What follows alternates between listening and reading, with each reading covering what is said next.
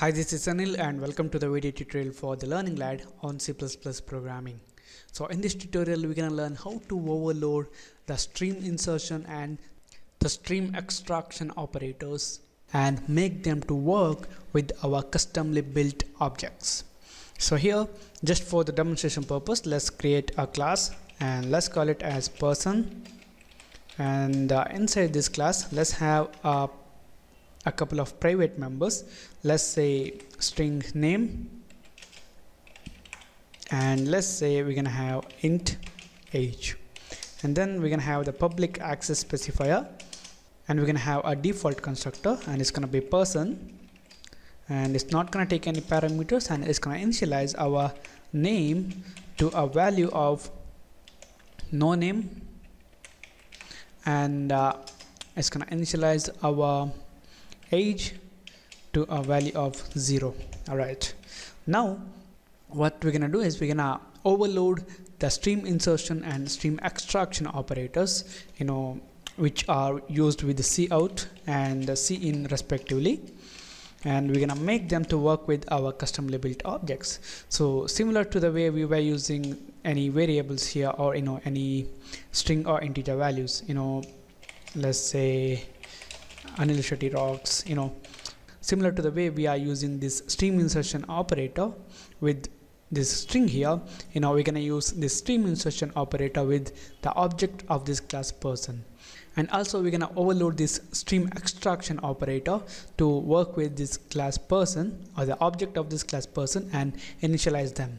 Alright, so first we're gonna overload the stream insertion operator, and we're gonna overload these operators as the friend functions, because it would be called without creating an object.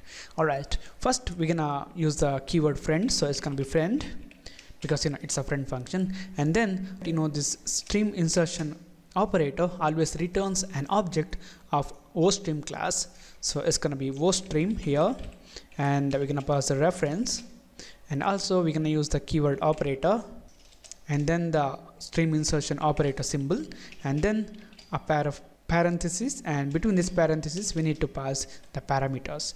So here, as a parameter to this stream insertion operator, we're gonna pass an ostream object and an object of this class person. So if you were defining this function as a member of this class, at that time you guys need to pass only one parameter, an object of this class person. Here, since it is a friend function, we need to pass two parameters. So the first parameter is going to be an object of the class ostream, and we're going to pass it through reference, and let's say output, and then we're going to have another parameter of type class person, and let's say p, and we are passing both these parameters by reference. And next we're going to define a friend operator function for the stream extraction operator, so it's going to be friend keyword again, and stream extraction operator always returns an object of the iStream class, so it's going to be iStream, and it returns by reference, and then the keyword operator, and then the symbol, and then it's going to take two parameters. One is going to be an object of the iStream class or the input stream class, and let me call it as input, and we're going to pass that by reference, and also we're going to have another parameter which is of type person. Alright, now we have defined two friend operator functions for this stream insertion and stream extraction operator for this class person. The next thing that we need to do is we need to define these two operator functions. So outside this class definition, first I'm gonna define the operator function for this stream insertion operator. So it's gonna be the return type first, which is ostream, and then its reference, and then the operator, and then the symbol, and then the parameter list. So it's gonna be, I can copy this from here and I'm gonna paste it here, and then the operator function body. So here what we're gonna do is we're gonna insert the stream to this output object, and to do that I'm gonna use output and then the stream insertion operator. Here let's say what the heck, and let's end this line, and then in the next line we're just gonna insert some more.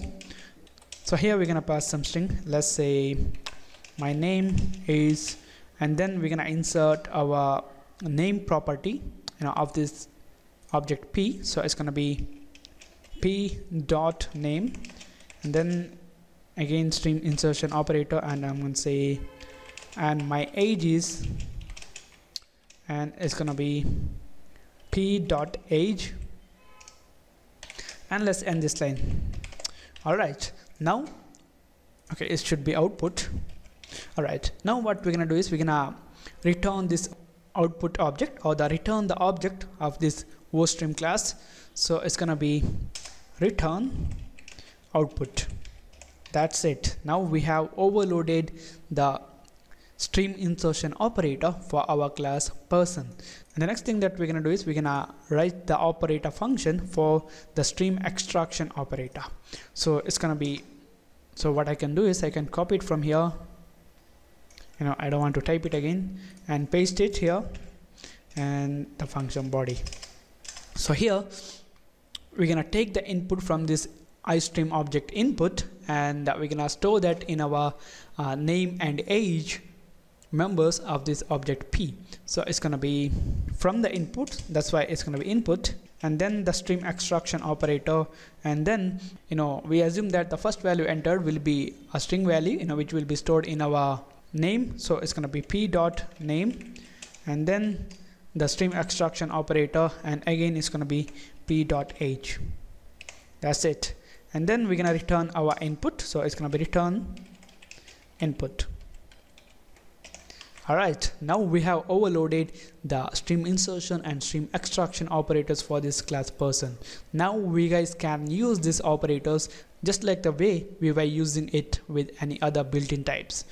So here, just for the demonstration purpose, let's print out a message, enter the name and age, and let's end this line. Alright, then we're gonna create an object of this class person. So it's gonna be person, and let's say Anil. So it's gonna be cin, and it's gonna be Anil. That's it. Now because of this overloaded operator function for this stream extraction operator, we can use it with an object of this class person. Alright, the next thing that we're gonna do is we're gonna print out the values, and it's gonna be Anil. Alright, now I'm gonna save this. I'm gonna build and run this program, and enter the name and age, let's say Anil, and separated by a new line or a tab or a space, and I'm just gonna enter 24, hit enter. What the heck, my name is Anil and my age is 24. Alright, now we have overloaded the stream insertion and stream extraction operator to work with a customly built or the user defined class. So thank you for watching. Don't forget to subscribe and like my Facebook page at facebook.com/learninglad, and stay updated with the latest videos that we're gonna make, and I'll see you in the next tutorial.